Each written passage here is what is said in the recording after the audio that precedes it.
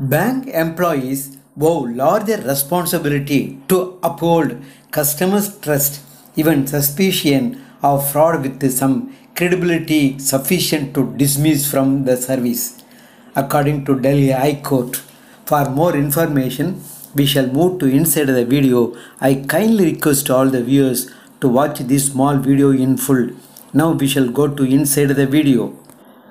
The Delhi High Court has observed that the employees and officials working in banks have a larger responsibility of ensuring the integrity of the banking system and maintaining the trust of the millions of customers who repose faith in them.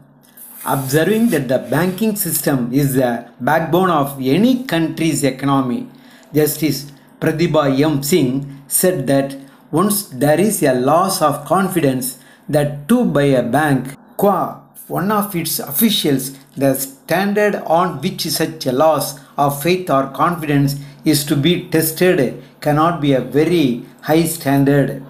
Even a suspicion or doubt with some credibility or some evidence would be sufficient to objectively uphold the dismissal from service. The court was dealing with a case where a bank's employee had misused his status of being a single window operator for his own personal benefit by getting the amounts deposited by the customers in his own personal account, although returning them later with interest. The State Bank of India had filed the petition challenging orders dated 14th March 2016 passed by the presiding officer CGIT as well as the final award dated 20th December 2016 in the claim filed by the employee.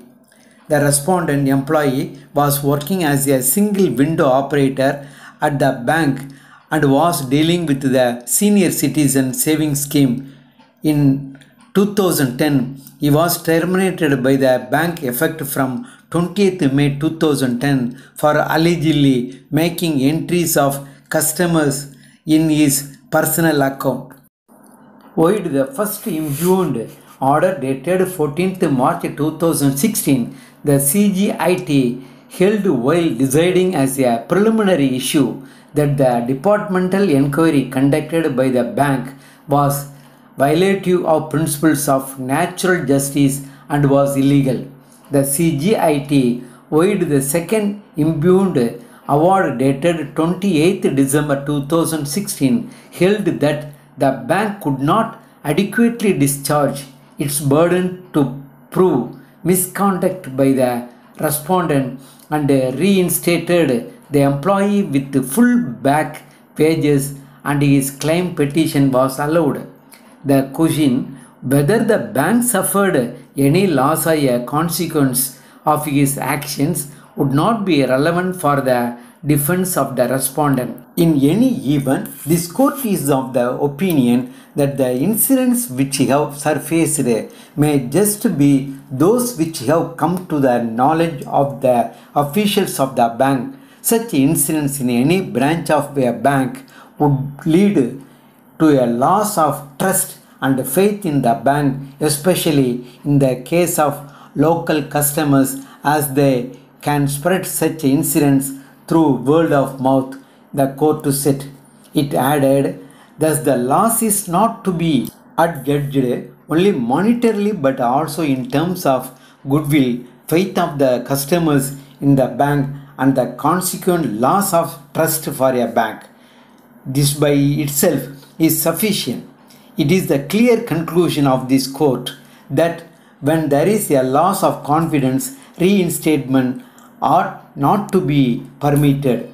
The court also took note of the respondent's statement before the inquiry officer, wherein he prayed for leniency and a reinstatement. The court said that it was a clear admission by the respondent of the irregularities committed by him.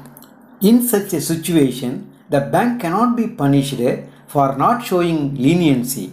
The bank, in the opinion of this court, has rightly held its employee accountable to a higher degree as it is expected of any financial institution, the court said. The court concluded that the respondent had indulged in improper conduct and hence his dismissal under such circumstances after holding a detailed departmental inquiry was not illegal and could not be faulted with. The court therefore set aside the two impugned orders and upheld the punishment of termination awarded to the respondent. Further, since the termination has been held to be valid only today, the respondent, if he had worked during this period, would have earned his monthly salary owing to the CGIT's order if the stay had not been granted.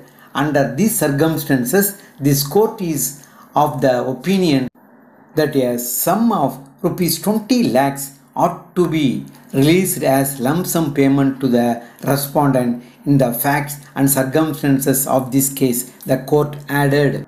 It directed the bank to pay a lump sum amount of rupees 20 lakhs within 4 weeks. The remaining amounts in the FDR, including the interest component, shall be encashed by the bank itself. In addition, the respondent shall be released all his statutory dues such as provident fund, gratuity, etc. without making any deductions until the date of termination in case the same has not already been released within 4 weeks. The court said. Hello viewers, from this video you may learn bank employees owe larger responsibility to uphold customers' trust, even suspicion of fraud with some credibility sufficient to dismiss from the service, according to Delhi High Court. If you are liking this video means kindly press the like button as well as share to your friends and relatives. And also I request all the viewers to subscribe this Aravindar and Arul channel. Moreover, I thank you for your valuable time spent for watching this video. Your response has been highly appreciated. Once again, thank you very much.